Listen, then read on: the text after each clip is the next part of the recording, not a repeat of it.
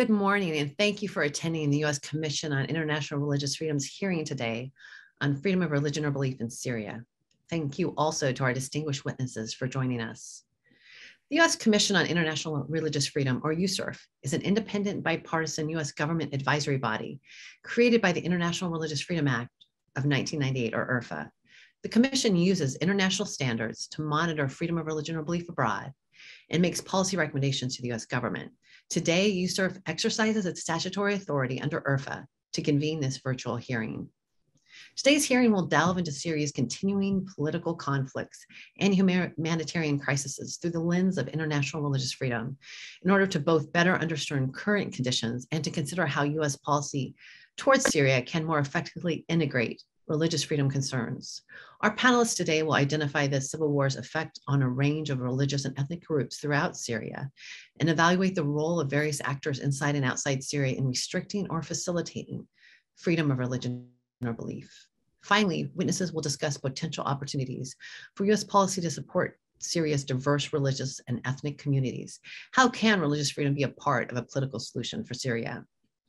This past March 2022 marked the 11th consecutive year of the Syrian crisis, one of the world's longest and most destructive political conflicts. A range of actors have committed egregious violations of religious freedom or belief against a wide variety of religious and ethnic groups. In addition to President Bashar al-Assad's vicious repression of Sunni Muslim opposition groups and ruthless disregard for the well-being of religious minority communities his regime claims to protect, armed opposition forces and militant Islamist groups continue to target vulnerable religious and ethnic minorities in their attempts to wrest power from the regime and from one another. The al-Qaeda offshoot Hay'at Tahrir al-Sham, or HTS, the dominant governing and religious force in the northwestern region of Idlib, brutalizes minority communities, restricting the freedom of worship in Idlib's indigenous Christians and displacing them by seizing their properties and churches. Another consistent violator of freedom of religion or belief is the Islamic State of Iraq and Syria, or ISIS. Although ISIS does not currently control territory, in recent months, it has increased its presence in areas such as Deir ez-Zor in eastern Syria, waging almost daily attacks on the US allied Syrian Democratic Forces, or the SDF, in the northeast that have fought to make the region stable for religious minorities and other endangered populations. USCIRF's May 2020 hearing, Safeguarding Religious Freedom in Northeast Syria, explored conditions exclusively affecting freedom of religion or belief in the north and east regions of the country. Witnesses at today's hearings will provide an update on religious freedom conditions across the country, as well as in the same area, including the uniquely religious, pluralistic, and tolerant environment fostered by the Autonomous Administration of North and East Syria, or AANES. Following several years of efforts to better reflect the religious and ethnic diversity of Northeast Syria, the AANES has come to include diverse members from a variety of backgrounds, such as Kurd, Arab, Circassian, and Turkmen of Sunni Muslims and other religious identities, Yazidis, Syriac Assyrians, Armenians, and other Christians.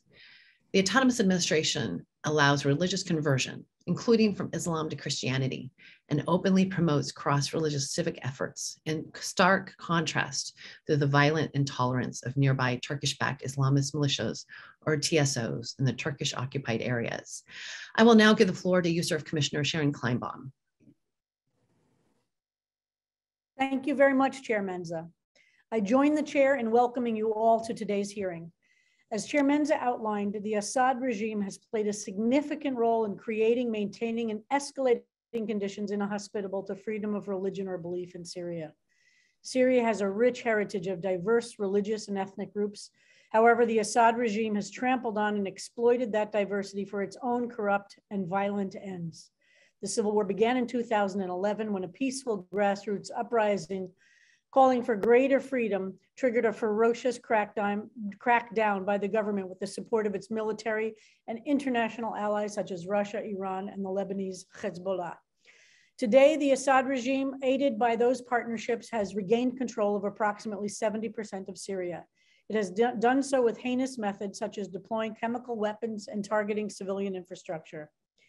Indeed, the same regime that has styled itself as a protector of religious minorities has demolished religious minorities' houses of worship during clashes with opposition groups in contested areas.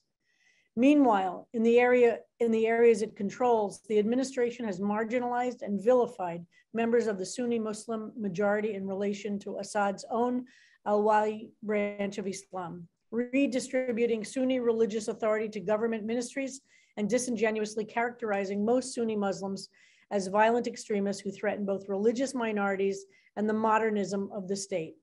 Likewise, Assad and his Ba'athist cronies continue to strip religious minorities of their autonomy. For example, formally classifying Yazidis as a sect within Islam, forcing them under legal and religious jurisdiction of a religion to which they do not subscribe.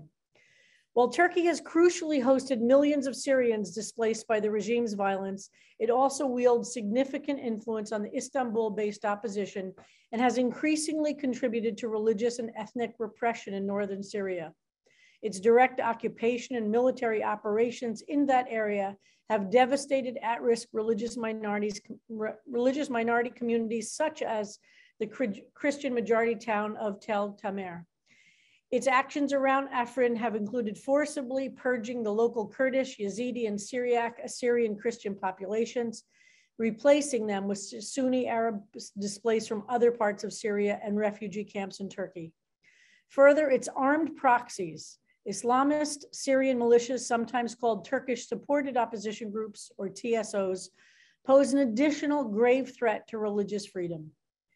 TSOs, such as factions of the Syrian National Army, SNA, formerly known as the Free Syrian Army, FSA, wage campaigns of religious and ethnic cleansing, terrorizing Yazidis and Kurds with shelling and targeting these communities, women and girls, for kidnapping, sex trafficking, and lethal torture.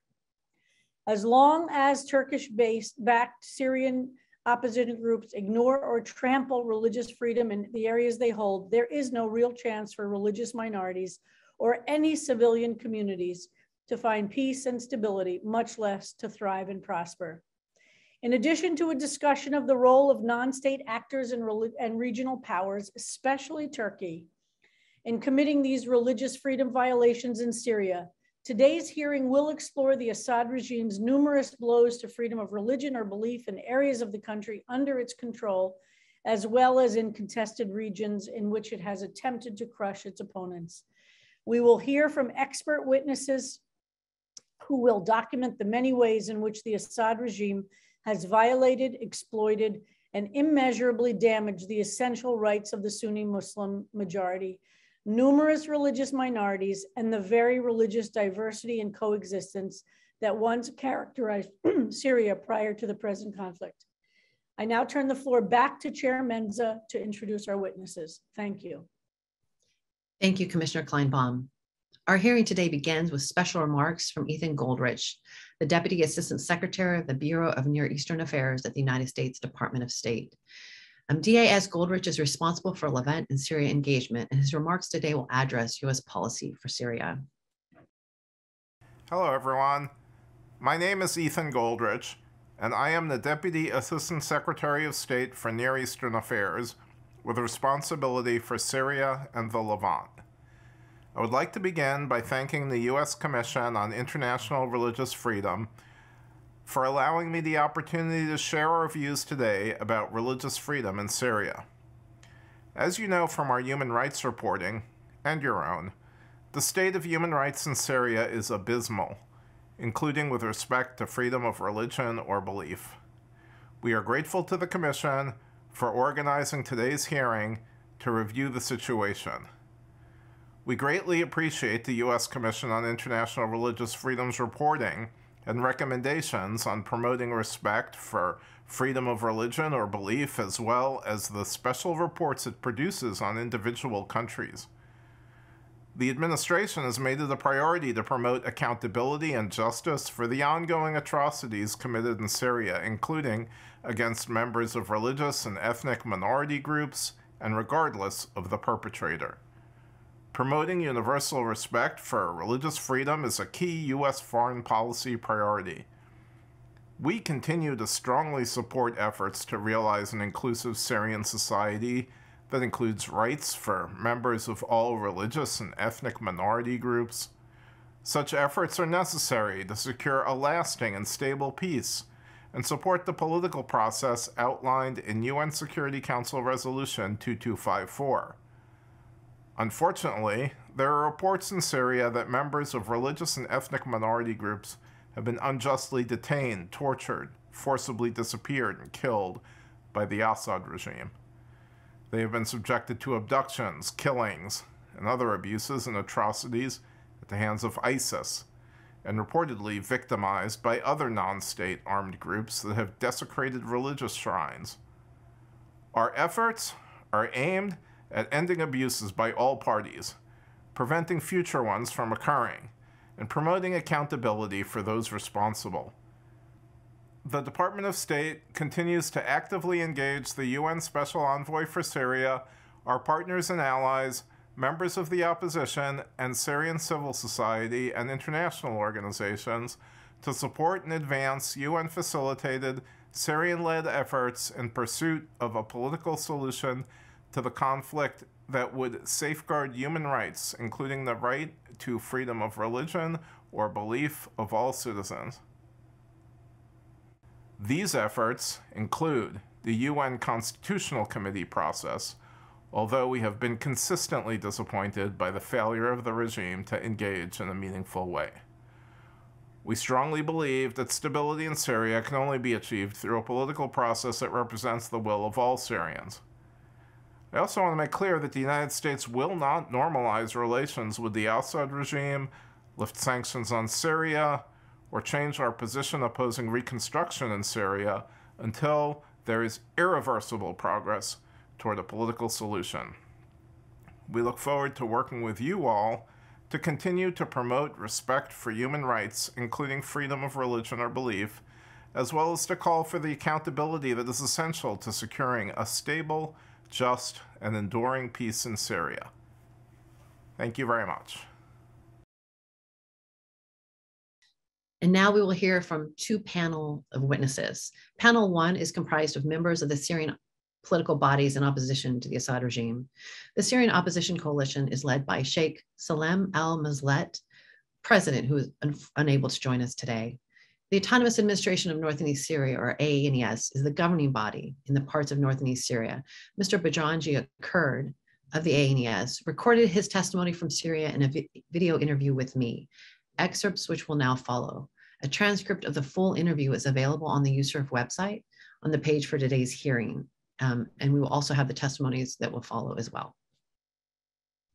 We are glad to have Badranji Kurd, Deputy Co-Chair of the Autonomous Administration of North and East Syria, or AANES, join us today. As USCIRF has reported for several years now, the Autonomous Administration has fostered an environment of religious freedom and ethno-religious pluralism that is unique in both the Syrian context and across the region. Badran, welcome. سپاس دکم از ایجبوی و کده و هولدانه و خبات و لسر هریم اما ام گلک کیف خوشن و ام سپاسی و دکم. To begin, could you describe the Autonomous Administration's vision for religious freedom and mutual respect among different religious and ethnic communities in Northeast Syria? How does this vision stand in contrast both to the Assad's regime's use of sectarianism and to the future objectives of other segments of Syrian opposition? راستی دستپیکا چگونه ربیبریا خسر یا لهری من می با کروجلات سوری جبوی خواه مبدأ پاراستنا اولو باوریان اساس گرد جبوی که هر کسک دباوریا خواه دا آزاد به درباره دا گلک اجراعات ربیبریا خسر هبون و هر وها بیرنگی د پیمان جواکی دا ربیبریا خسر گروپن اولی چاندی دکانن باوریا خواه اولی بپارزن برکه چیکرنا تنظیم و سازین خواه جاردی ربیبریا خسر مبدأ آجیان بش يعني جرد بجن تعايش مشترك أو أساس قرت ولسروي نخا أباكر كو ببريكا بين مبدئي كو هيش رباكر كو حمو بيكاتي حمو أولو باوري حمو چاند باشتيانه لقل هفده وبكرا جان بكن جبركو هرم باكور جلاد سوريا نموذج كبتشوك سوريا تبا لورا دباكور جلاد سوريا قالك أول مسلمان يزيدي مسيحي علوي شيشان قالك جروب باوري وثقافي وأثنيكي جدا جدا هنا لورا ربابية خسر بهشمندی آخا بفکر و باوری آخا دکاری کو جبوی با اولا و گروپانا همو به سیستم کی کو به هر همو با آشتی جان بکن تجاری ربابی خسر فرق و جدایی نخست نابر کسان جبر اولیوی جبر باوریاوی کو یا اب مسلمان یا اب خریستیان یا اب یزیدیه کو دوی ممیزات هر کسی اب بیان اب تو فرق وجوداتی نخسته نابری واندا بچوک مزن او گروپ دوی هبون خواه بپارزن رنگ خواه بپارزن جبر به ربابلی دری خواه بکر گود کو پیویست همو اول همو باوری دنابا ربابلی و سازین ربابلی دا جی خواه بگرن نها بیکو تو گروپو تو اول بین اقصا کرن لدربا بین هشتن نه همو تمثیل وان ده همو مجلس و دستان ربابلی و سازی و دستگاه دا جی دیگرن بشکل که وکهب بیکو فرق وجوداتی هبه مثلا بیروا اوفیسا کاروبارن اولا هیا سروک و مسلمانه جگر و یک خریستیانه جگر و دیتر یک ایزیدیه به وی شکلی ده همو سازین ربابی خسر دا جی دیگرن بشکل که عادل وکو حرکت زانه 10,015 شون وان ما گلک هرم رخستنا تندو داعش رزگار کر منبج طبقة رقة دير الزور و لبي رزقار كرني مباشرة لوي داري مجلس المدني هرمي تشيب مش خلق هرمي ببي آوائي دوا هرمادا وكاكو إدي ريو مجال بابو جبويكو هر کس باوری آقا بپارزه هدی مجال بابو کو هر کسی جدس تندراویات داعش ربیایی وکه خریستیان ایزیدی شیشان کرد یکو جدس داعش ربیا بون پشتی رزگار کرنه گله کس و گریان جنوبا هدی بیرو باوری خواهد هرم خواهی اصلی دا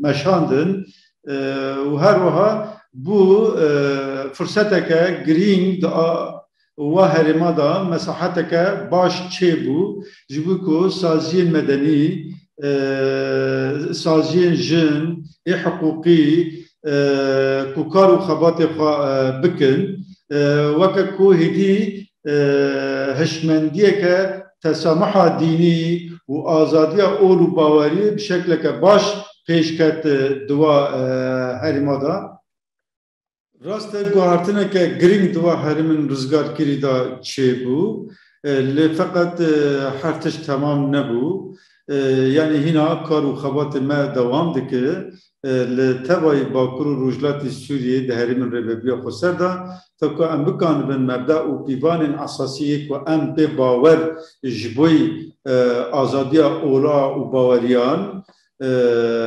ام ونا گاب دخازن کور بکن دنابا جواکا خدا پیشوا ببن براستی جبر کو گروپن تندرا وکا داعش حتی گروپن اسلامی یکو نها دبن ناوی اپوزیسیون دا تینا ناس کرن و چه رژیم سوریه دبه اما سیاست خراب لسر جواکا سوریه پیش خستن کو هیچ دناب جواکا سوریه دا ناکوکین مذهبی اولی عرقی پرکور چه ببن بسالانه ببن نخاشیه کی کو پر شکل که خراب هشمندیا جواکا ما باندور بکه و بس هدنه گلک پرسگره کن دناب خود جیان بکه We've already talked a little bit about U.S. foreign policy, but how does that U.S. foreign policy towards Syria generally and the Northeast specifically impact the lives of religious and ethnic minorities under the autonomous administration and its ability to carry out its stated commitment to religious freedom? براستی سیاست آمریکا ده حریم دا به باندور و تاثیر جبوی بنا اگر پیران که وان واضح بریک پیک هبه ام باورن ویج بی خلق حریمی ببه پشتگیریه که مزن یا دیتر ده حریم مدا اب تکوشینا کل دیجی ترور هاته کرن اب گروپ تندراو هاتم بنخستن به پشتگیریه أمريكا وهوال بند ما يتحالف تشيبون أبجي رزو تقدير طبيب وهروها هبونا كواليسيوني وهزن أمريكي وبرسين أمريكي دندر هرمي دا طبي جرينج وجوش ومورالك ددكو آراميك هبه استقرارك هبه بياوي جاردي ام ديفيجن ام بهيفينه هبونو برداما تحالفو هزن امريكي جبو جيانا هبش جرينج حياني چار سريكا سياسي چه ببه جرينج هبونا وانا دهندري هرميدا جبو بيجي دوی چرچبه باز سیاستا کوچاوا جیانه که هبش پاراسینا همو چاندان اولان تب بگره ام بیشن باندور تاثیر که وی گرینگ هید به درباره دا ام دبینن نیرینا ما و ریپبلی آمریکا با مجارا همو نتاو همو چاند همو اولو باوری به هبرا جیان کرن نیرینه موکه هبه و ام هر دو عالیجی پیشگیری دادن به فکری و به پروژه جبویجی ام دبیجن فرصت سرکفتن به پروژه به پیشگیری ریپبلیک آمریکا و ده زیاده بده. Thank you so much, Badran, for sharing your perspective today on behalf of the Autonomous Administration in North and East Syria. We really appreciate you joining us. Galak spas dikim, brez nadim, ke خوش مجادل گلو. Now we will convene our second panel, comprised of expert witnesses Thomas Perot, Max Hoffman, David Phillips, and Dastin Jasmine, who will address conditions affecting freedom of religion or belief in Syria and related U.S. policy. To view the panel's biographies, please see the Zoom chat feature where we will share the link to the webpage. Our first witness is Thomas Perot, a senior researcher at Aix-Marseille University in France. His research focuses on politics and religion in modern Syria. Welcome.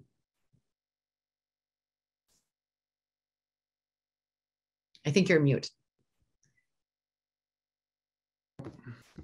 So ladies and gentlemen, members of the committee, thank you for your invitation. So I was asked to address two questions today. The first one is, how has the Assad regime transformed the secular and democratic revolution of 2011 into a brutal sectarian conflict? In the first months of the 2011 uprising, the regime simultaneously implemented contradictory policies. On the one hand, it tried to convince minorities that it was fighting for their survival in the face of Sunni revanchism. For instance, as early as 18 April 2011, that is many months before radical Islamist factions started to play any significant role in the conflict, the Minister of Interior warned that demonstrators in the city of Homs were establishing a Salafi emirate. Likewise, as part of its instrumentalization of sectarian tensions, the regime helped jihadi insurgents getting started by releasing hundreds of Islamist detainees. Yet at the same time, the regime tried to reassure Sunnis by pretending it was only at war with an extremist Islamist fringe. What Assad was probably hoping for at the onset was that radical Islamist elements within the opposition would become visible enough to frighten minorities, mainstream Sunnis, and foreign powers, while at the same time remaining too weak to pose a serious military challenge. From this viewpoint, the cause of the sectarianization of the Syrian uprising should not be primarily looked for in the regime's intentions, but rather in long-standing governance practices that have shaped the revolt as well as the incumbent responses to the latter. Cross-sectarian networks of activists did operate in the early phase of the uprising, but they were rapidly debilitated by state repression. Non-Sunni activists, in particular, found themselves isolated due to strong disapproval of their political stance on the part of their co-religionists. Liberal activists who were not arrested, killed, or exiled sought refuge among local Sunni communities whose initially parochial challenge to the regime gradually took a more sectarian turn, largely in response to repressive practices that were themselves overly tainted by the regime's Alawite character. Such practices resulted from a lack of reliable manpower.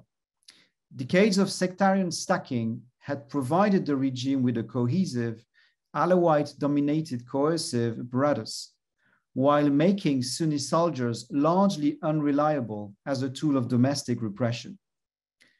The shortage of reliable manpower explains why, as early as in the spring of 2011, the regime resorted to plainclothes Alawite militiamen to suppress protests in the coastal Sunni majority town of al-Bayda, for example. Over-reliance on Alawite manpower also accounts for the sectarian humiliations inflicted upon arrested protesters who were frequently forced by their jailers to utter blasphemy. Such practices derived from a deeply ingrained subculture prevailing among the Alawite-dominated armed forces, which for decades, most notably since the 1979-1982 failed Islamist insurgency, had considered Sunni religious conservatives as an existential threat.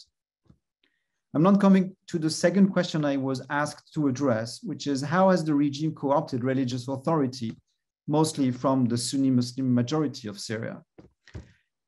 The regime's heavy-handed management of Sunni Islam has changed considerably over the last 2 decades. Before that, Syrian authorities privileged an informal approach. It was not official Islamic institutions such as the Ministry of Religious Endowments, but the intelligence services that managed the religious field by granting or most often denying privileges such as authorizations to run private Islamic institutes and charities. By the middle of this century's first decade, however, this policy of indirect rule was discredited because bargains and corruption had allowed Sunni clerics to carve out some genuine autonomy from the state, which they sometimes used to overtly criticize regime policies. By 2008, therefore, the appointment of new Minister of Religious Endowments, Mohammed Abdel-Sattar al-Sayed, still in charge, marked a major policy shift that has shaped the regime's strategy until the present day. The new policy could be summarized as a nationalization of Sunni Islam through the expansion of the Ministry of Endowments authority. This process first targeted hitherto private Islamic colleges. Secondly, in 2016, the ministry set up the so-called youth religious team to regiment junior clerics. Very much like the ruling Ba'ath Party, the youth religious team is a patronage structure that members join in search of political and security benefits, such as positions in mosques. A third and last major step was the recent abolition of the position of Grand Mufti and its replacement with a collegial body called the Scholarly Committee of Jurisprudence, which is chaired by the minister himself. This decision sent shockwaves among the Syrian opposition, among which it was widely interpreted as a brazen attack on the country's Sunni religious identity.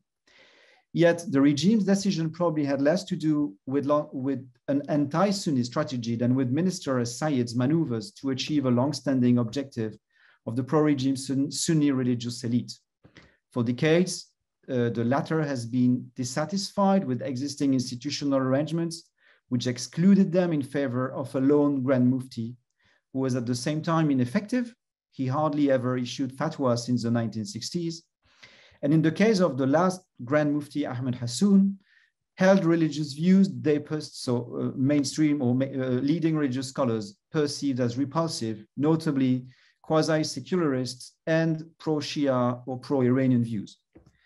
By replacing the Grand Mufti with a collegial body, the regime has rewarded those religious scholars who remained loyal throughout the conflict by granting them formal authority to police the religious field and cleanse it not only of extremist ideas, but also of any opinion contrary to traditional Sunni orthodoxy. Thank you very much for your attention. Thank you so much for your testimony. A reminder that all the testimony from those witnesses today will be on the USCIRF website under the Syria hearing page. Now we are joined by Max Hoffman, Director of the National Security and International Policy at the Center for American Progress in Washington, D.C., where he focuses on Turkey and Kurdish regions, U.S. defense policy, and migration and security concerns. Well, thank you very much, and thank you to the distinguished commissioners for the opportunity to testify today on the ongoing conflict in Syria and its dire humanitarian effects. I've been asked to provide something of an overview of the security and stability challenges, particularly the threat of non-state actors in Idlib in northwest Syria, and outline the implications for the humanitarian situation, and maybe chart some next steps on US policy. It's a lot of ground to cover, but first a few contextual points are, I think, important before diving into some details. The fact is that Syria is not today a top-tier US strategic priority. The administration is understandably focused on Russia's invasion of Ukraine, the challenge of confronting China, COVID. It's a crowded strategic picture, and that context is important for a few reasons. The first is that it means that there's a large emphasis placed by the US on sort of keeping things on an even keel, both in the Middle East generally and in Syria specifically. And given that reality, the US has welcomed most of the de-escalation and reconciliation efforts that have taken place over the last few years, with the notable exception that Daz Goldrich highlighted of complete opposition to any normalization with Assad. The second important point that illustrates is that it's hard to realistically recommend that the US do more in Syria, beyond maintaining its presence and stabilization efforts in the Northeast and continuing to provide substantial humanitarian support. And those realities are, I think, difficult for many of us who follow this conflict slowly and are very familiar with its human costs, but they're difficult to dispute analytically. So the US approach in Syria is premised on the reality that the conflict has settled into this uneasy stasis, despite continuing violence, and that no political resolution is likely in the near term. Most of the outside powers can live with the status quo. Turkey is probably the least happy with it. Iran is probably the most likely to push the boundaries. But given that the general acceptance, the US decided some time ago that its approach would be one of general de-escalation, seeking to stabilize the current contours of the war and ease humanitarian suffering where possible. That's a utilitarian approach, certainly, but it's aimed at doing the most good for the most people. And in the areas where the US has direct influence, I know David will touch on this later, that through the SDF, the main challenges are the disruptive attacks of outside powers like Turkey and Iran and their proxies, the lingering ISIS insurgency, and the challenge of managing Arab-Kurdish tensions and intra-Kurdish rivalries. Outside of the areas where the US has direct presence, though, it's a much more limited picture and very much focused on humanitarian aid, particularly the UN cross-border mechanism from Turkey, on which 2.5 million Syrians are almost entirely reliant. So in the north and the northwest, beyond the dire economic and humanitarian situation, the picture is defined by first, military pressure, continuing military pressure from the Assad regime and Russia, Turkey's military presence in these areas, and the violent and ill-disciplined proxies and armed groups that underpin that involvement.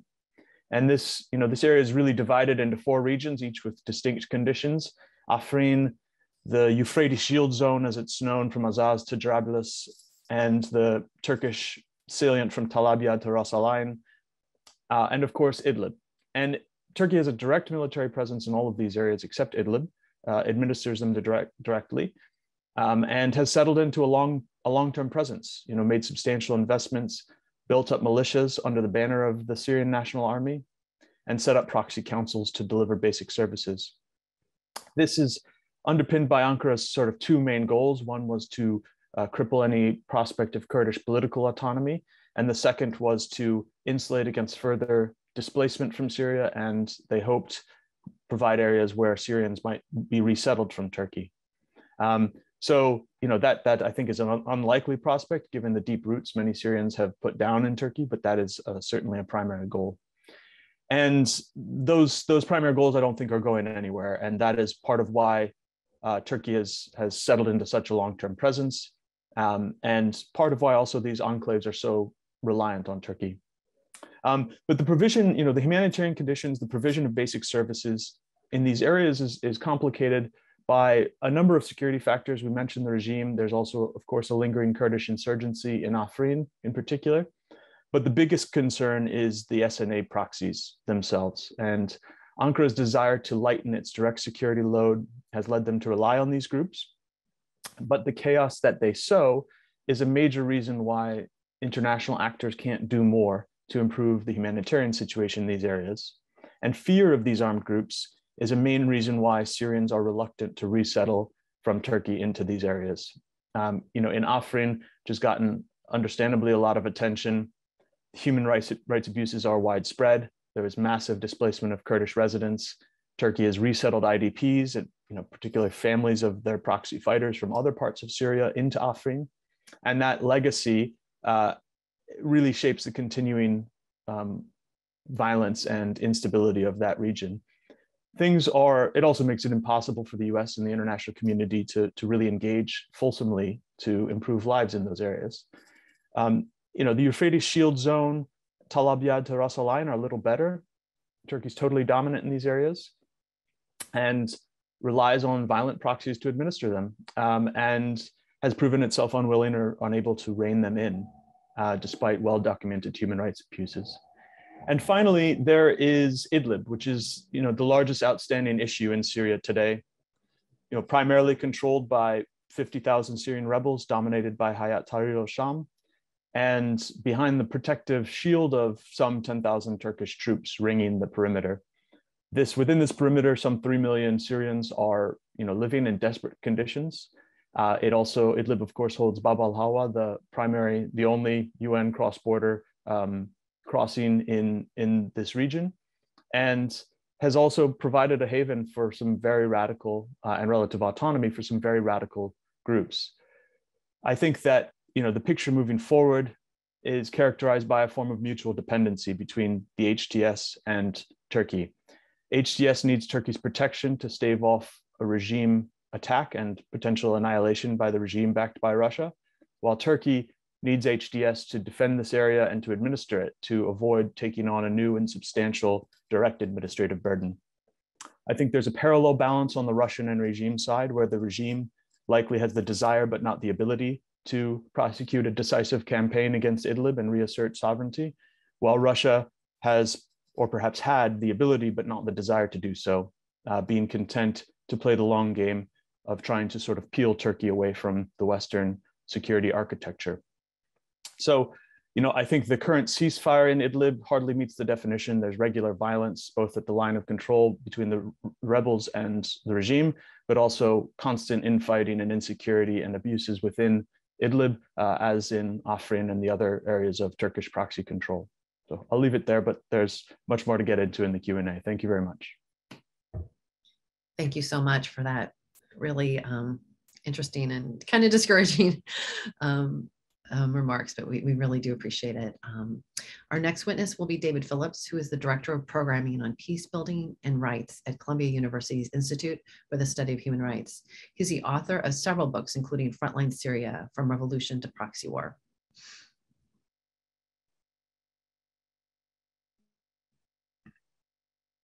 Oh, you're on mute. Yep.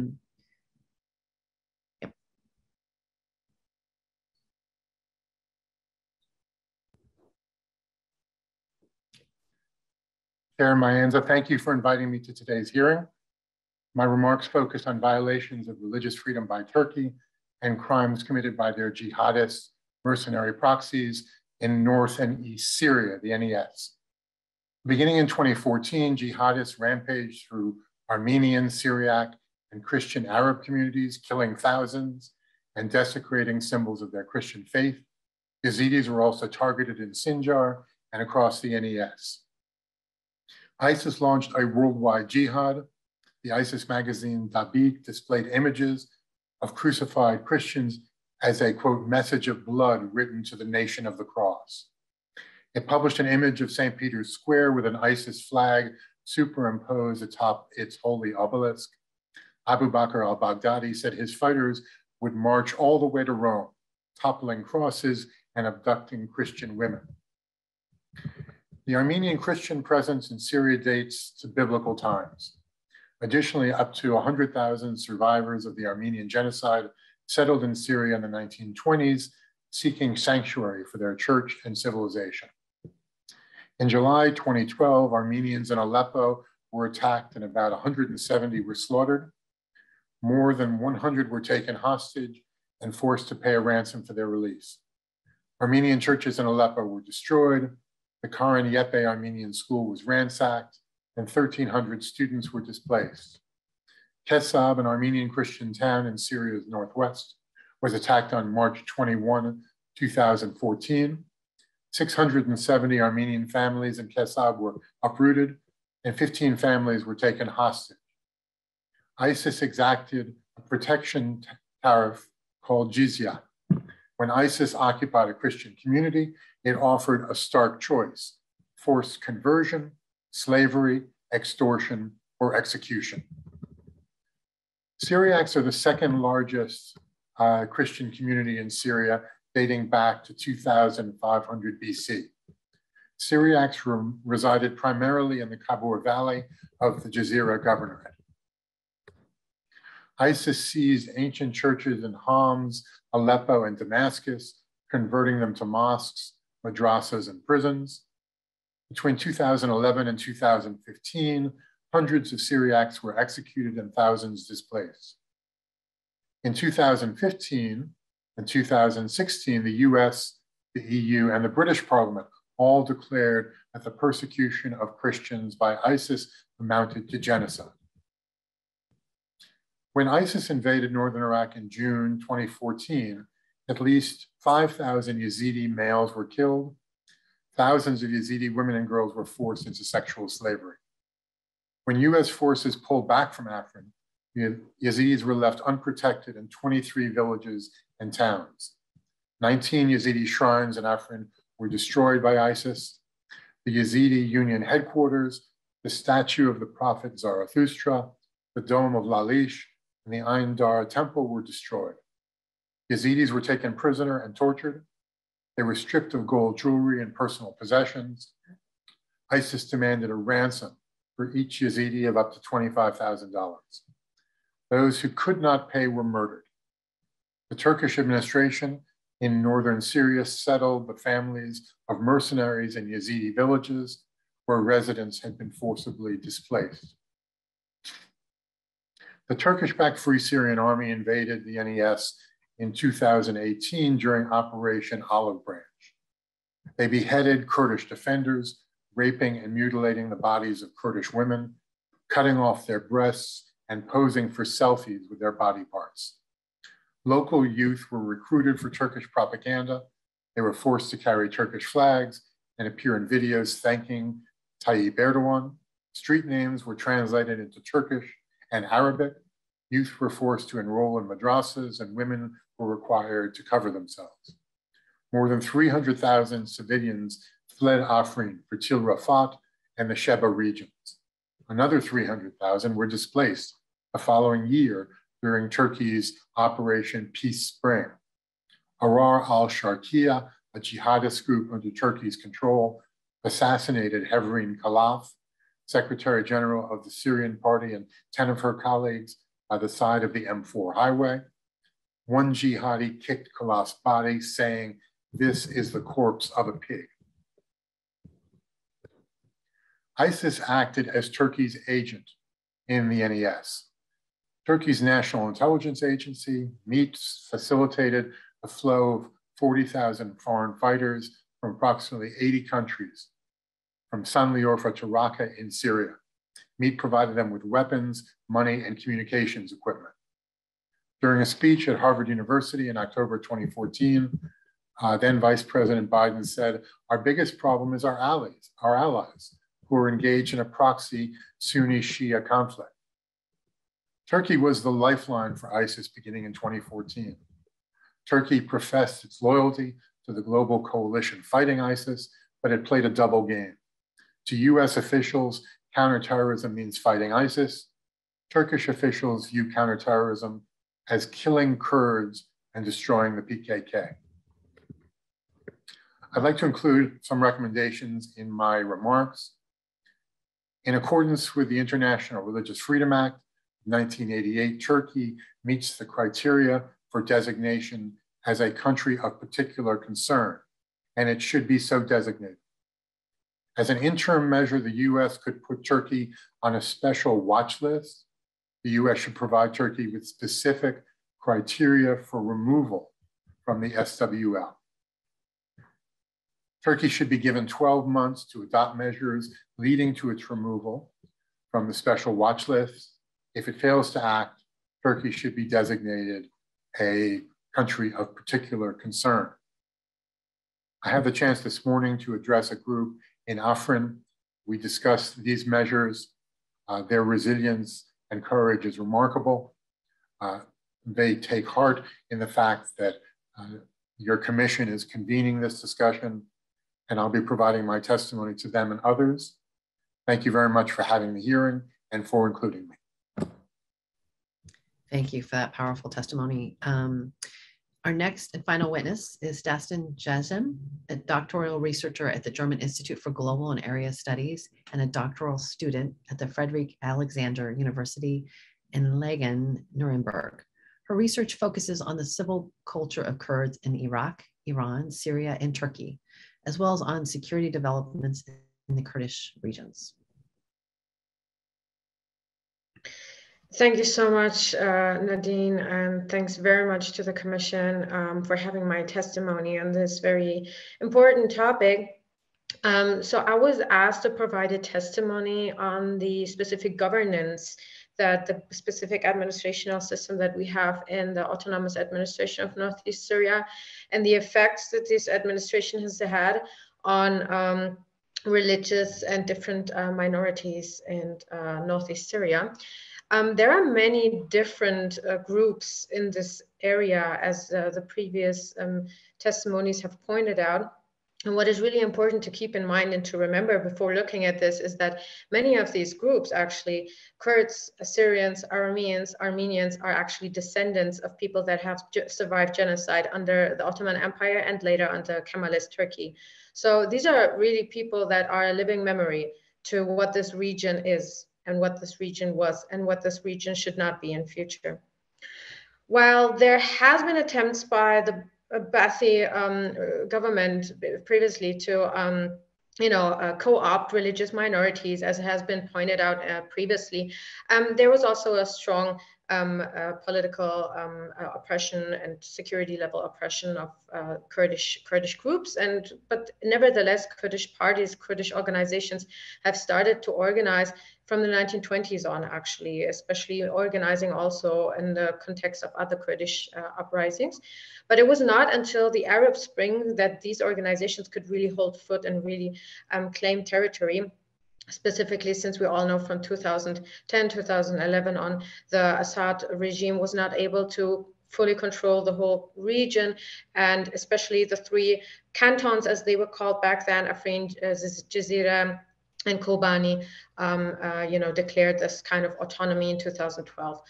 Overall, the political system that we have in the autonomous administration of Northeast Syria is a bottom-up grassroots system. It's basically called a democratic confederalism, and it is inspired by different theories of overall, we can say, libertarian socialist thinkers like Maureen Bookchin and others that have specifically looked at the post-Soviet space and have been wondering how political and social liberalization and emancipation can happen without having state-centered systems that can quickly become authoritarian, which is especially important in that case. This is very evident in the Syrian case, and it is showing that this is not only a question of the Kurdish question, it's not only a Kurdish problem that we have here, but it's an overall question that we have that is about how do we deal with democratization, do we deal with centralization or decentralization, how do we deal with different groups that do not necessarily want to be assimilated, to be part of a functioning administration. How can we actually take care of these people? How can they organize themselves? And that is a very, very crucial question, because one thing that happens with societies that have to live through decades and decades of authoritarian rule, especially under the rule of late Hafiz al-Assad and then Bashar al-Assad from 2000 on, is that societies in these authoritarian regimes are specifically trained to not trust each other. They are trained to work against each other. They are trained to cheat on each other, to use each other, to oppress each other. As we know, authoritarianism is not only a political system, but it is really a psychological system. And what has happened through this kind of bottom-up system is that we have kind of developed a space there. There's kind of a space there where both people are organizing themselves in these so-called communes, which are then on the higher level organized as districts and region. And then on the other side, you have a connection between these communes. And this is working for religious communities as well. This is something that we see with, for example, Aramean communities with Yazidi communities, that since these Yazidi and Aramean and many other communities have already been marginalized and often discriminated against by state policies, whether it's Syria, Iraq, Turkey, many other countries, they have developed their own spaces. They have developed their own kind of systems.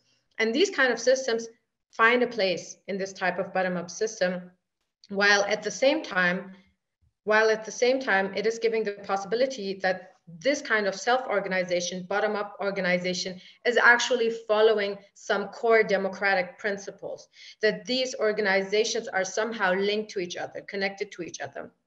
This is especially important in a civil war context. And we see this most evidently in Iraq, where we have a multitude of militias that have emerged in the fight against ISIS. And now we have the struggle of connecting to each other. While in the Syrian Democratic Forces, while in the autonomous administration of Northeast Syria, from the beginning on, there was the point to have this decentralized system, but to actually have a system that is connecting them. And this is what has happened, and this is what has happened very much on the ground for religious minority as well, because we have had groups like the Syriac Military Council, different Syriac, different Aramean and Assyrian and even Armenian groups, as well as the Yebeshe that were on the other side of the border in Iraq fighting against ISIS. So what happened is that a big group of minorities that have been trained to not trust each other all of a sudden had to stick together and fight against one common enemy, which is ISIS. And this has obviously had massive repercussions, and this has led to a situation where really a lot of mistrust could be pushed away and a lot could be done to make the situation better. Right now, we really have a situation, this is something that is really seconded by a lot of people that even before have been quite pessimistic about the situation, is that there was really a success not only against ISIS, but there was also a success against decades of this kind of authoritarian situation, authoritarian also mindset that has grown. And many people have really grown together, many communities have grown together. Obviously, this is right now under attack. The previous speakers have really pointed this out, and it's really important to, just follow up on the fact that, especially in April, a lot of the attacks that have been happening, a lot of the attacks that have been happening by the Turkish Air Force were directed towards Tel Tamer, and Tel Tamer is hosting one of the oldest Aramean and Assyrian communities that we have in the region. It was actually one of the first regions that were liberated from ISIS. And this is really important to keep in mind. And this has been really serious. In April 2022, for example, we have the commander of the Syrian military, Syriac military forces, Orhan Maruga, who was injured along with his colleague. And we also see repeatedly that troops are killed, civilians are killed in this kind of context. And we see that a really, really old community that has literally survived genocide in 1915 is really on the verge of not having any possibility of staying there. Now, when we come to the recommendations, of course, it's important to stay realistic, but let's also stay realistic about the comparisons that we have. We right now have a situation where there is a war, there is a direct war on the Ukrainian population. And on the other side, we have Russia, which is a nuclear power. So let's say things are not looking good there anyways, but there are red lines to draw. And I think red lines are where we are drawing them when it comes to genocide, when it comes to ethnic cleansing, for which there are multiple evidences that this is happening. So as much as we could say in many different conflicts that, you know, it's unrealistic or it's unsafe to do this or that, it is also really right now not an option to say nothing.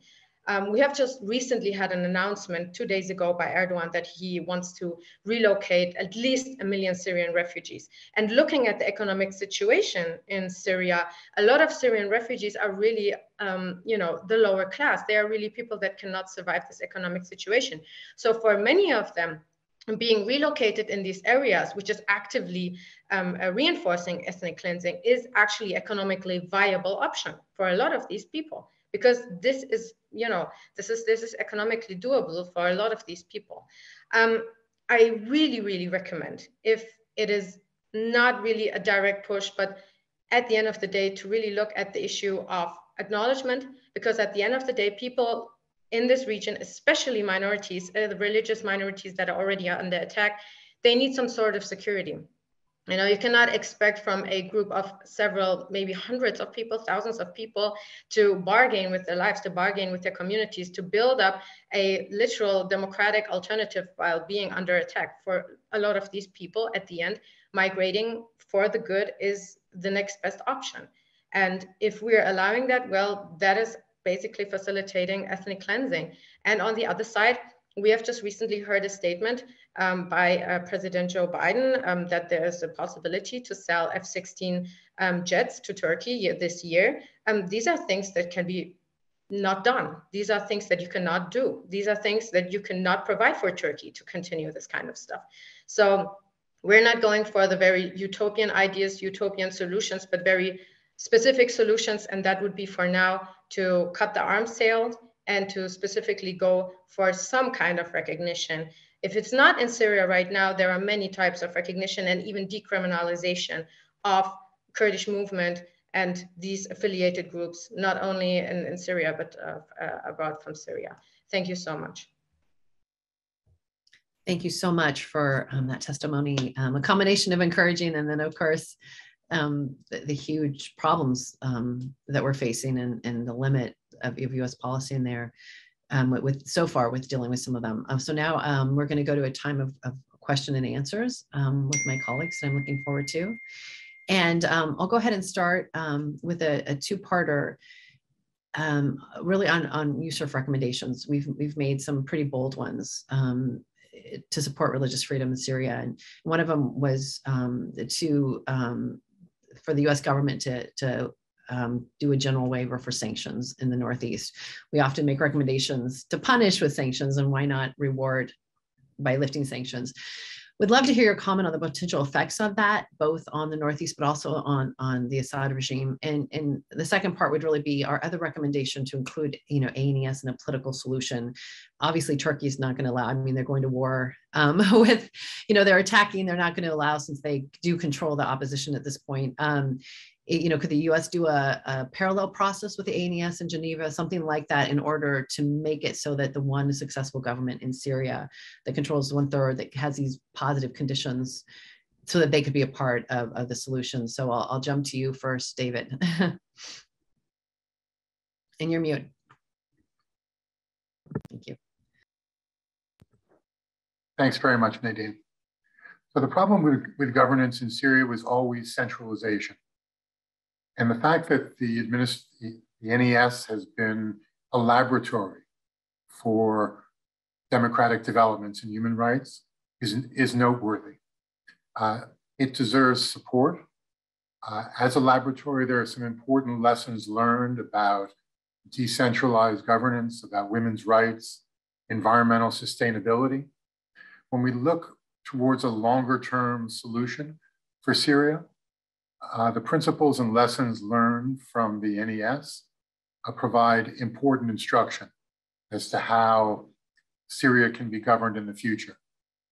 So we should be supporting this laboratory as a haven for religious freedom, as a bastion of human rights. And then as we think a little bit about the constitutional committee that the UN has been forming, we should look at those lessons learned and try to apply them more broadly, nationwide. I think the same thing can be said about Iraq. The problem with Iraqi governance has always been the centralization of power. So the more we diffuse power to the regions in both Iraq and Syria, the more stable and peaceful those countries can be.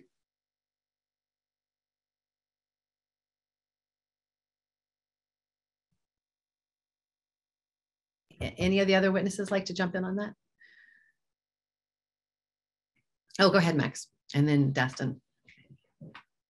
Sure. Well, I think that, you know, the prospect of a fundamental political settlement still remains very far out of reach. And I think that the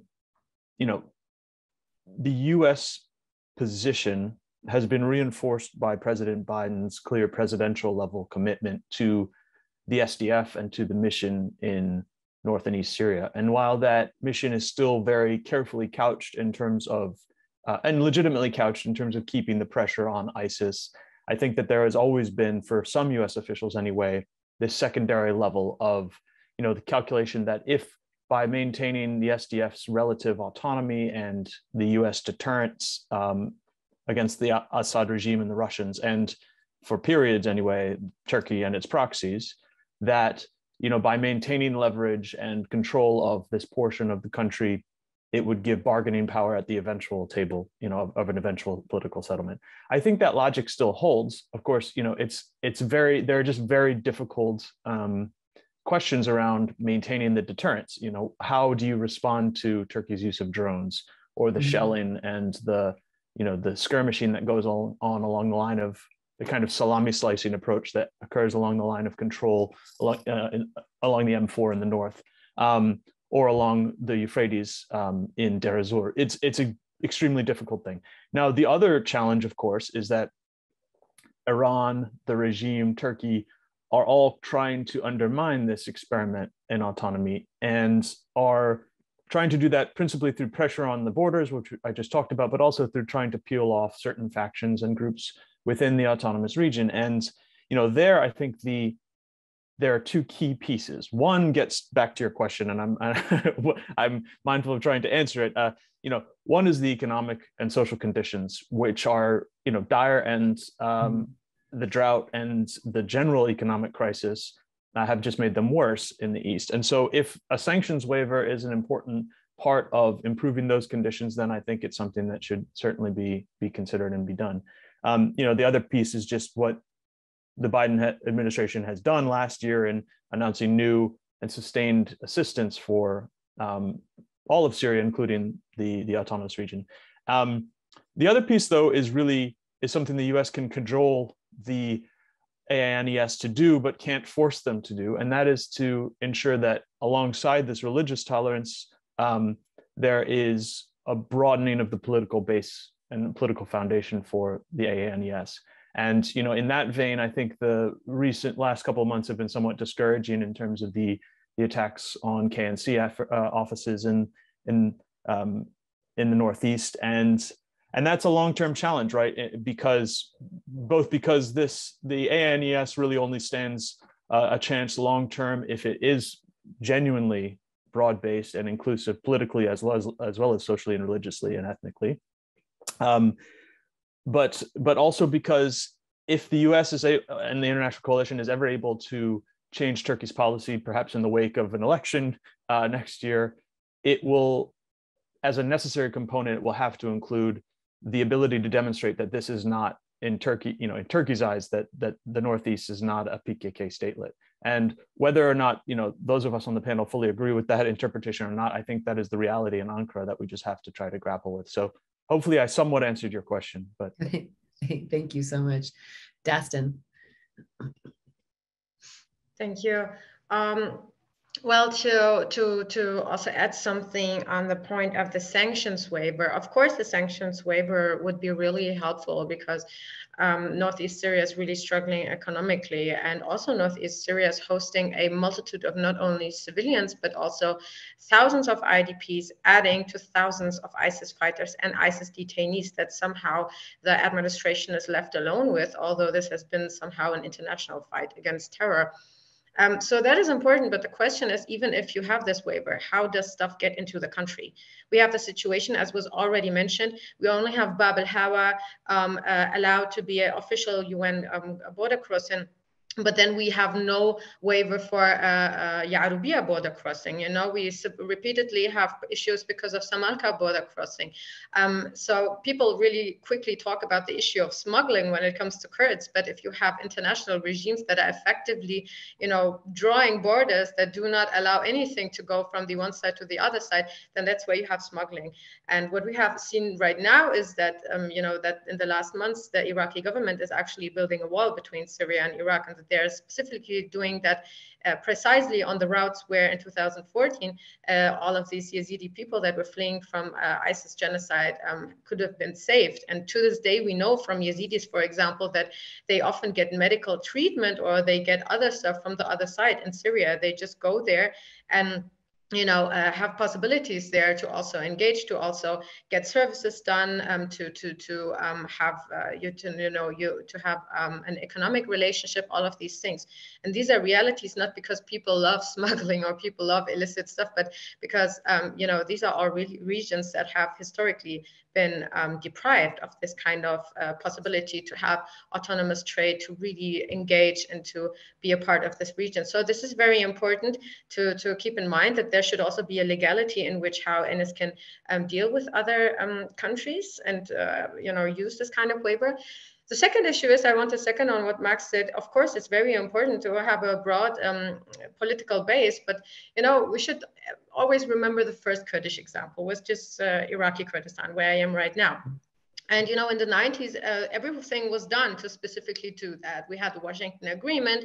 We had Madeleine Albright bringing two sides together and both of them signing officially that they will do anything to fight against the PKK. They will do everything that Turkey wants. And still we're here in 2022 and Iraqi Kurdistan is being attacked almost every day from various positions on. So the issue is probably not really, and, you know, these are not really easy answers. These are not easy recommendations, but this is the underlying issue after 31 years of practice that we have seen in Iraq, is that at the end of the day, it is about Turkey not accepting that they have a Kurdish question and that they are actively occupying Kurdish land. This is just the point. And they are occupying Armenian land, they are occupying Assyrian land. That is just what is happening.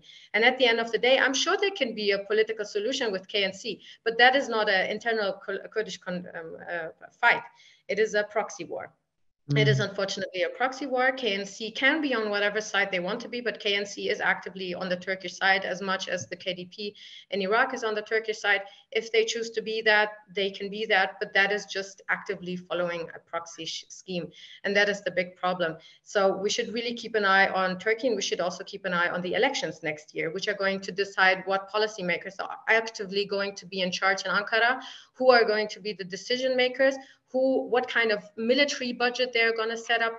That is very, very important to keep in mind. And then it's the thing, Turkey is not like Turkey's regime and Turkey's approach is not an unchangeable fact. At the end of the day, this system is pro forma democratic. And there is a lot of people in this country that are unhappy with the situation.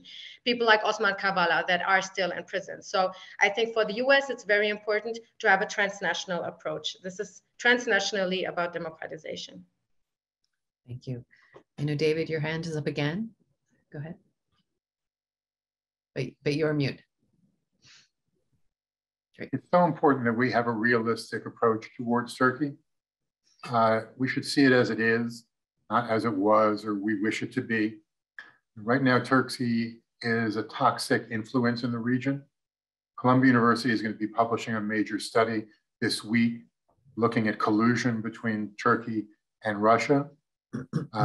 Turkey's been aggressing across the region, in Nagorno-Karabakh, in Artsakh. The US needs to see Turkey, not as we wish it were, but as it is. We should adjust our policies accordingly. That kind of adult conversation is the best way to bring Turkey back in the tent. With elections coming up, Turkish voters have a chance to express their concerns and to talk about reform and regime change through a democratic process, which is indigenous and homegrown. The only basis for that is seeing things realistically and adjusting US and international policy accordingly. Thank you. Any others? If not, I'll hand off to my colleagues to ask questions. Would either of you like to ask a question? Go ahead, Commissioner Kleinbaum. Thank you. Thank you so much. And whomever would like to respond to this. Syria has had a long and rich history of having a Jewish community for really over 1,000, maybe even 2,000 years. And there have been reports that Assad has been reaching out to the diaspora Syrian Jewish community. And I'm wondering if anybody can enlighten us about that element of this situation.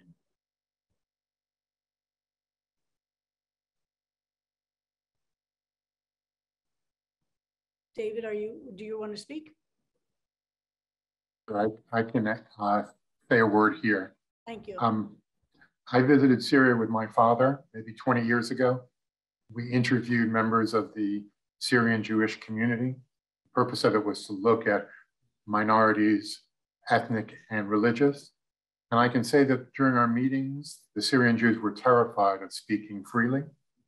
They knew there were minders in the room, and they were worried that their message would be recorded and there would be reprisals and recrimination. I don't think very much has changed. We need to see the regime in Damascus realistically, but the more pluralistic and tolerant Syria becomes, the more we can move forward with the Constitutional Committee and other negotiations. We don't want Syria to be a pariah state forever, but Syria has to earn its way back into the family of nations by demonstrating religious tolerance and an inclusive and transparent system of governance based on human rights and respect for religious and ethnic minorities, including Kurds. Yes, Thomas? Yes, well, I just on the question of the Jewish community in Syria, I know little about it, but I suspect, this community might be entirely extinct today, because I remember like 15 years ago in a place like Aleppo, I talked with some friends who told me about Jewish people, but they were talking, according to them, it was a handful of people, of elderly people.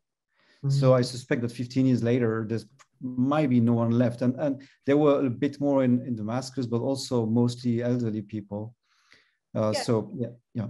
It's true. There's a huge Syrian Jewish diaspora here in the United States that came before Assad, obviously, really mostly in the 50s.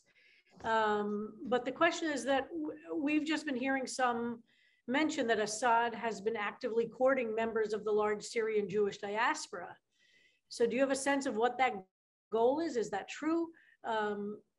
Is that something that you've heard as well? But absolutely, most of the Syrian Jewish community fled Syria in the 50s and actually early 60s. Yeah, no, sorry, I don't know anything about the diaspora. I think most of the last people left actually in the 90s when they were granted visas. And they were allowed to leave. Big numbers were, yes, absolutely. Yeah. But you're right. I doubt there's much left there. But the question is Assad trying to court the Jewish diaspora as we've been hearing, or is that just not? I have no idea. I'm sorry. Dustin, and then David. I would just like to say a word about the strategy that is behind this kind of approach. They are kind of, spreading these kind of words here and there. This is both the case for Syria, sometimes for Turkey, Iraq as well. What we're seeing is that, we still have a very anti-Semitic discourse that is happening both in this region as in many, many other countries in the world.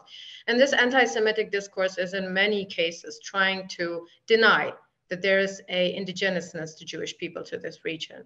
So what sometimes these actors are trying to do is that they're saying, well, we can kind of give you back the claim to indigenousness if you just come to our political side. We're going to protect you, and then you're going to somehow be where you belong to. And this is what has been happening with many countries that are now, after decades, trying to claim their Jews in an attempt to present themselves in a, open-minded or, let's say, tolerant way, and also to get into discourses that are in general catching attention. But I would say the essence of these kind of approaches are inherently anti-Semitic, because this is specifically saying, well, if you follow our lead, then you are allowed to exist in this and that country, but wherever you are right now, you are not safe. You cannot be there. And that is something very dangerous that this reproduces, because the issue is that, not only we should be for religious freedom, but we should be for religious groups being able to govern themselves, to have some kind of, say in what is happening. It's not only them always having to live under some kind of big ruler that is protecting them.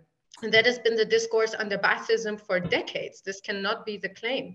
Apart from that, and that is actually, this is the prospect that we have in Northeast Syria. It should be about these people being equals, these people being able to govern themselves, to rule themselves, to be active citizens. And this kind of discourses that they are spreading, these kind of, I really have to say, fake claims that they are spreading, are actually just reproducing this image of religious minorities, quote unquote, being, coerced under some kind of authoritarian rule. Interesting. David?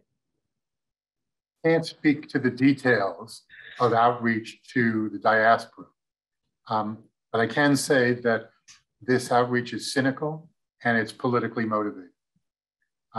Efforts to curry favor with Jews worldwide and Jews in the United States are really entirely about normalizing relations with the US.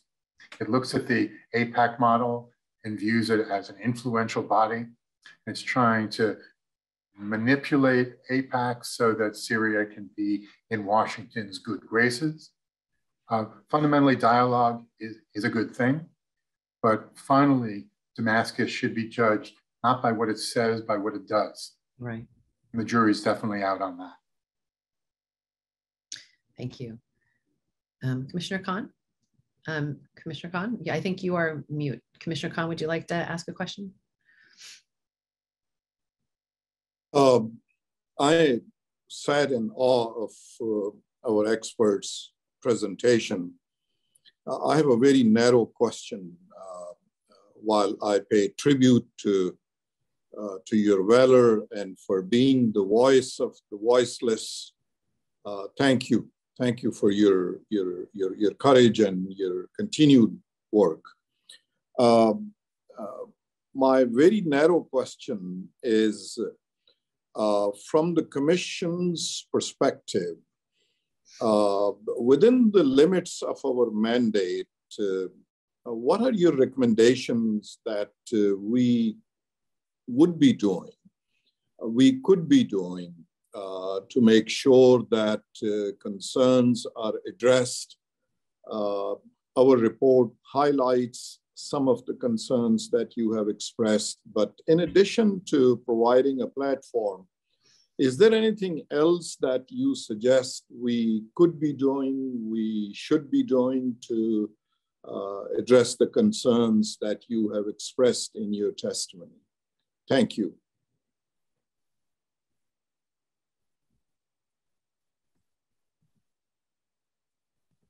David, do you want to start? Go ahead.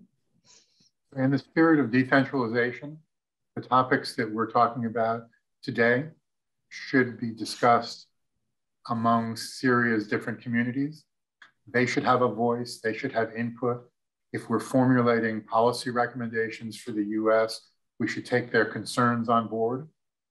So to speak directly to your question, Mr. Khan, the more we engage the victims of persecution in solutions to remedy persecution, the closer we get to a more tolerant and open society. We're far from that place in Syria, but this hearing could be localized. starting in the north and eastern part of Syria and involving other communities so that their views are heard and incorporated into a set of policy recommendations. Great. Yes, go ahead, Max. Well, I would certainly echo what David said. I think that is an important role.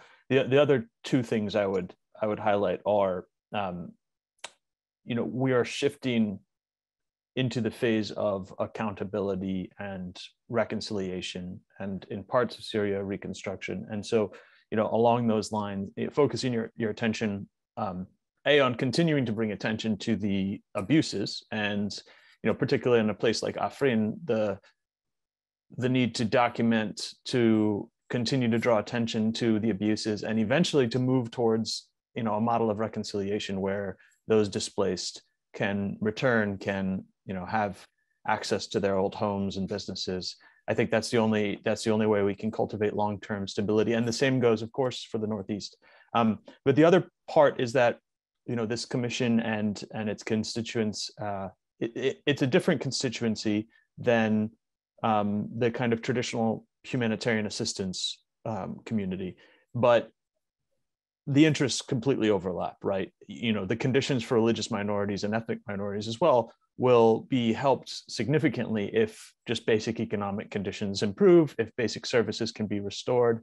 And so mobilizing, to the extent you can, mobilizing political support and attention around the ongoing humanitarian efforts in Syria is, I think absolutely critical. And that there's a complicated piece to that, because many parties, but particularly and most egregiously the regime, have tried to weaponize humanitarian aid as a tool of sovereignty. And so, navigating that is very tricky. That gets back to, I think, Rabbi Kleinbaum, your question about, and David's very good response, I think, about how the regime, I think, is beginning this long-term effort of trying to recover its image and regain some basic legitimacy in the eyes of the international community. I don't think we can allow that to happen, but we still have to continue to engage on the humanitarian issues. So that's a difficult path to chart, but I think that Commissioner Khan, all of your voices on that front would be helpful. So thank you, Dastan, and then back to David.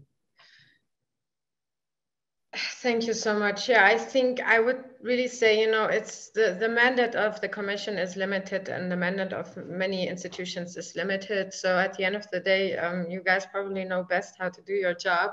But I think pretty much the three key points that I would focus on, and with that, I'm definitely also seconding what my previous colleagues have said. The three most important things are peace, status, and prosperity. Peace, because there is constant attacks on these areas. Like, we're really facing a situation where these ethnic cleansing campaigns are almost successful. Like, at this point, the autonomous administration is governing mostly people that belong to the majority society, because so many other people have been actively displaced. This is like happening, these areas are still under occupation. These people are still living under permanent attacks. So doing whatever can be done to at least stop the war, stop the fighting, stop the constant attacks. And part of that would not be to be exporting weapons the whole time to Turkey, is the first point, and to urge the government, the administration, to not do that.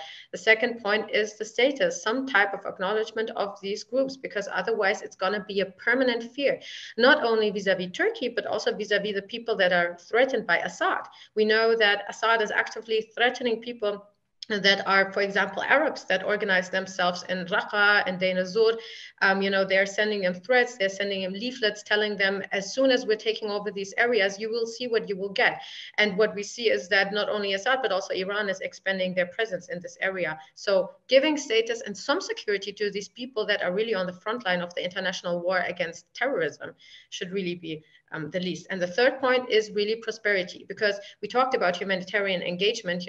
In one way, as cynical as it seems, looking at the Iraqi Kurdish precedent, I have to say that I am somehow happy that this place has not become a huge NGO-dependent semi-autonomy that cannot produce stuff for itself, that is indefinitely, dependent on donors and all this kind of stuff. We cannot afford that. What is really strong is a Northeast Syrian autonomy that is able to produce industrially, agriculturally, on many, many levels, and to really be economically self-reliant. Those are really the three most important points that any policy and any recommendation has to focus on.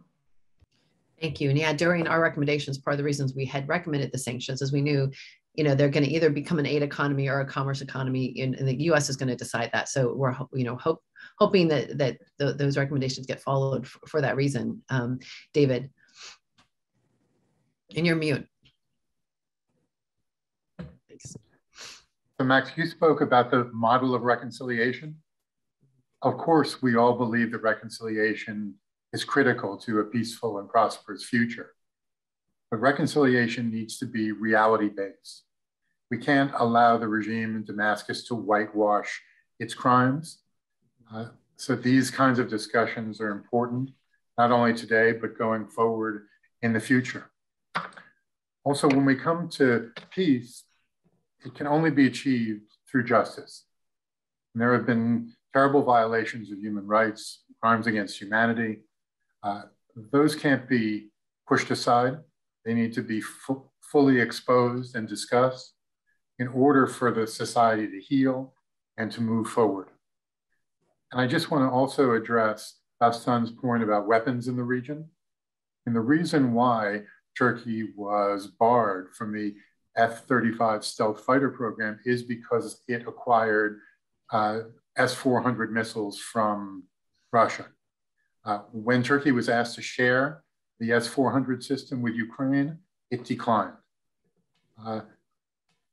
Giving them advanced F-16 technology is completely inconsistent with a realistic approach to Turkey's role in the region. So if we want to see reconciliation, it needs to involve dialogue between Syrians. The extent to which external powers influence that or manipulate events need to be guarded against. And weaponizing, giving additional sophisticated weapons to Turkey, which, by the way, it used on April 17th when it attacked northern Iraq, is totally inconsistent with the idea of promoting peace and harmony in the region and allowing social harmony to prevail in war-torn societies. Thank you. Thomas? Yes, I'm sorry if it's not a very practical recommendation, but I'd like to emphasize an important distinction as far as the regime is concerned, which is between religious freedom and religious tolerance. Because if you look at the regime, I mean, its record in terms of religious tolerance towards communities like, Christians or Druze, I mean, is almost decent, if you want. But there are very serious problems of religious freedom, which actually mostly concern the Sunni majority. And if you look at the daily life of a Sunni cleric is like, going through, requesting authorizations for absolutely everything, like any basic religious activity requires, clearance from the security services. And this, this securitization of Sunni religious activities is a function of the regime's very nature, i.e., its exclusive nature. So I don't think you can really expect anything from this regime in terms of religious freedom as long as there is no, comprehensive political settlement. Thank you. It's really interesting the way that you distinguish the difference. And do you see the regime going after, Thomas, religious minorities because of their religious identity? And obviously it sounds like the Sunni Muslims, they do.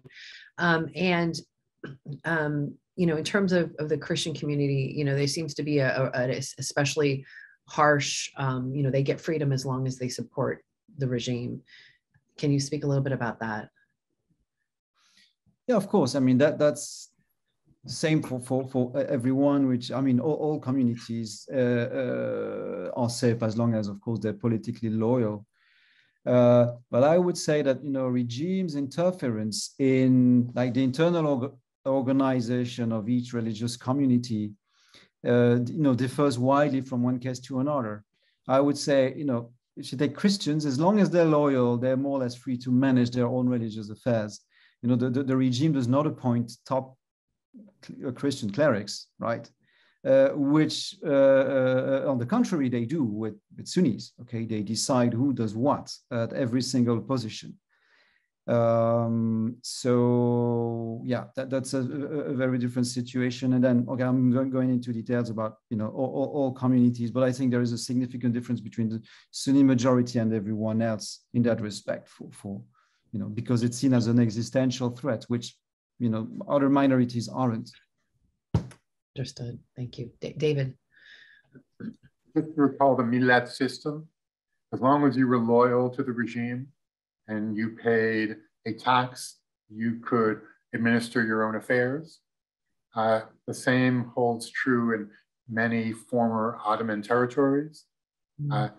Lasting reform needs to address decentralization and the rights of ethnic and religious minorities in a profound and constitutional way, so that their interests are really looked after and promoted.